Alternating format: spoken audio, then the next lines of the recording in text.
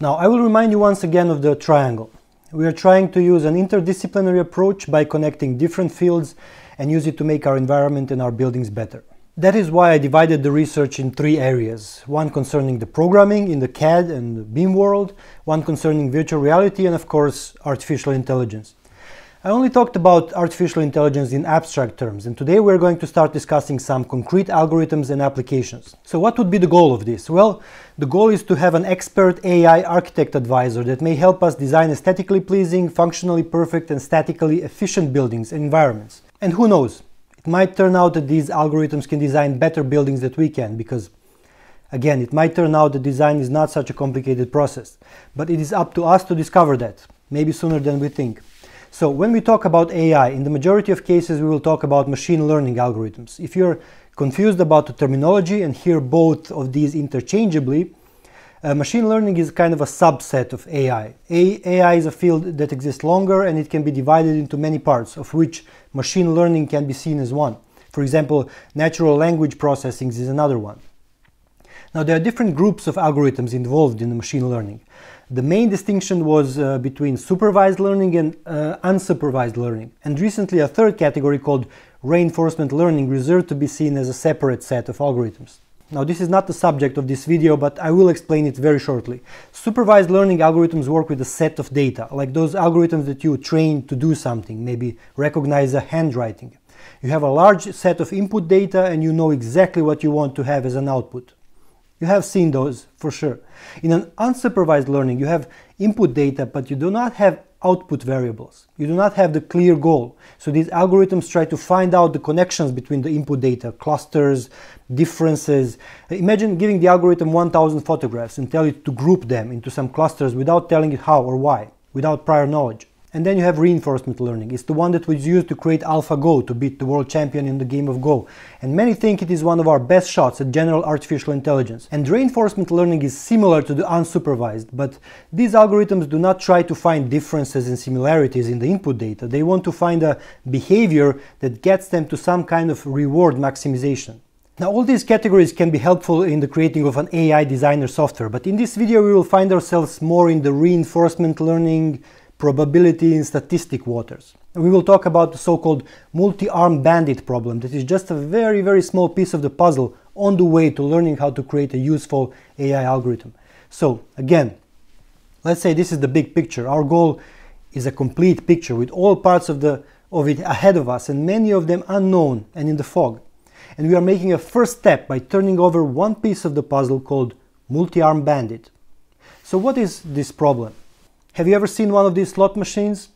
Of course you have. They're also known as one-arm bandits. So a multi-arm bandit is a mathematical problem that imagines a person being in front of many of these machines, and that person has a limited number of times they can play. Let's say they have 1,000 attempts to pull the arm, and every time they can choose a different machine if they want to. So this person has to decide which ones to pull in order to get the highest reward. Now this is relatively tricky. Why? Well, first, every machine is different, and it will have a different distribution of rewards. It's not such a trivial problem.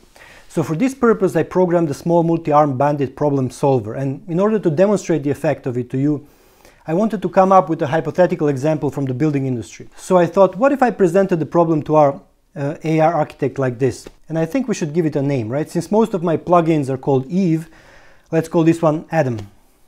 So Adam, please, I would like you to learn to design a roof of a house. Or let's say I want you to advise me on what kind of a roof should I choose for my design, and I hope you will get better in time and that your advice will make more and more sense.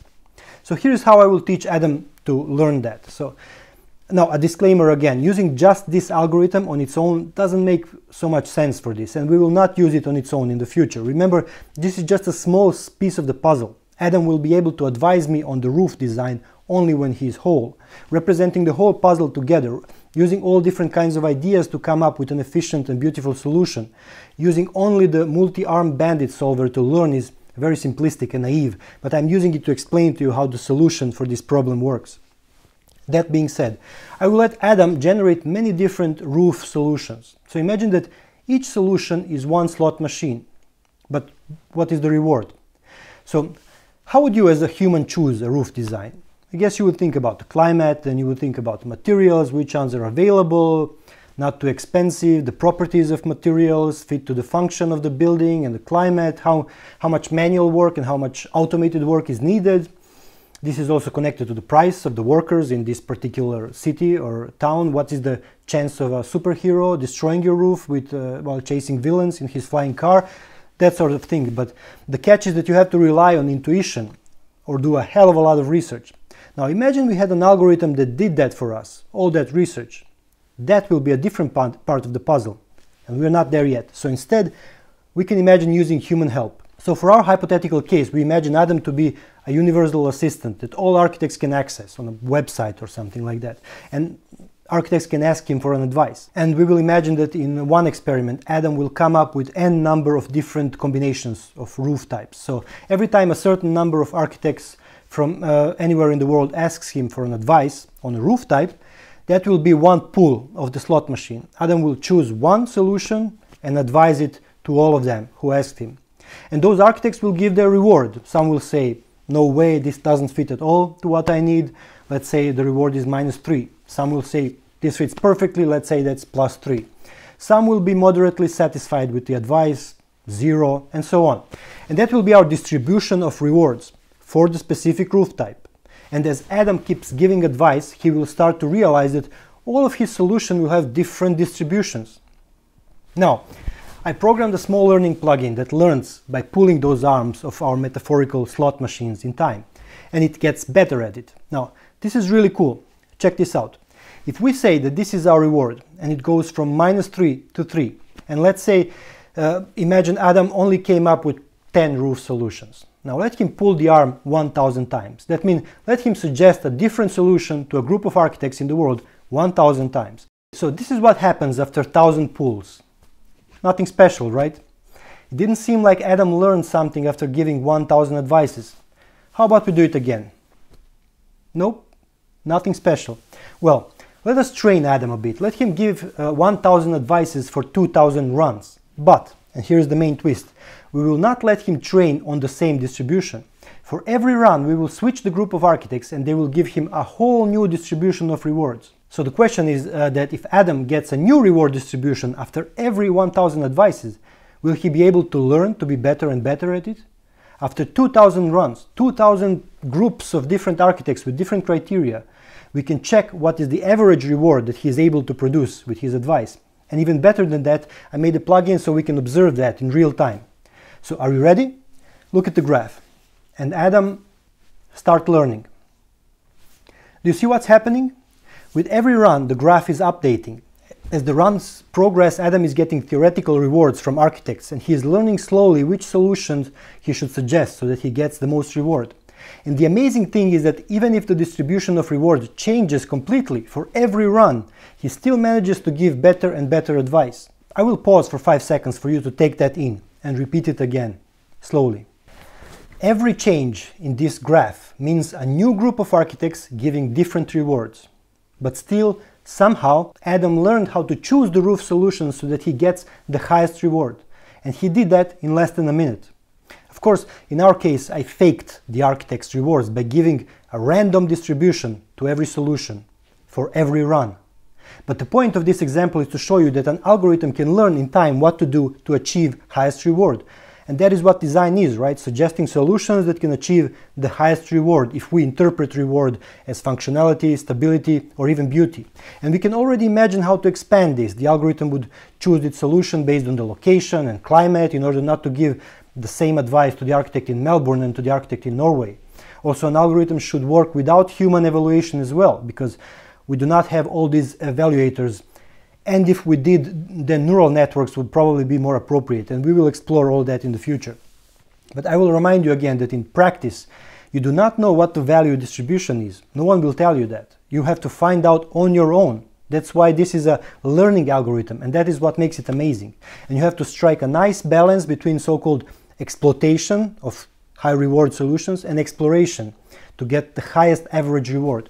And even if the rewards change in time, the algorithm adapts. You can imagine this also as a change of style. If architects start using a different style or different materials, that won't prevent Adam to still give good advice and adapt. Keep in mind that you have to take this example with a grain of salt. This is not imagined for a literal immediate application. It's very hard to construct an example in which you use only the multi-armed bandit problem, because the problem itself is not really suitable for architecture and design, and it will be useful only as a small part of a more complex algorithm. But nevertheless, I wanted to come up with an example in architecture and not some abstract concept. And I hope I did that relatively successfully. If you start asking questions like, but how can we teach an algorithm what is beautiful when we cannot define it ourselves? Then you're rushing and you're way ahead. Be patient, hold your judgment and doubts, and open your mind. This is just the first step, a small piece of a puzzle. And our goal is the whole picture, and a lot of it is still in the fog, as I said. You can consider this just as a small cog in a machine that we are going to build together. Okay, this video is already way too long. I hope you find it interesting and fun, and I would really like to hear from you some ideas for implementations in architecture for this simple algorithm, or how this algorithm could be combined with something else. I also want to remind you of my video on peer-reviewed publications.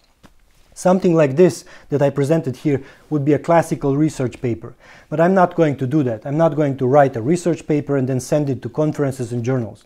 I do not have a position at the university, nor am I a part of any research project. I do this on my own and in my spare time, and I share my ideas for free.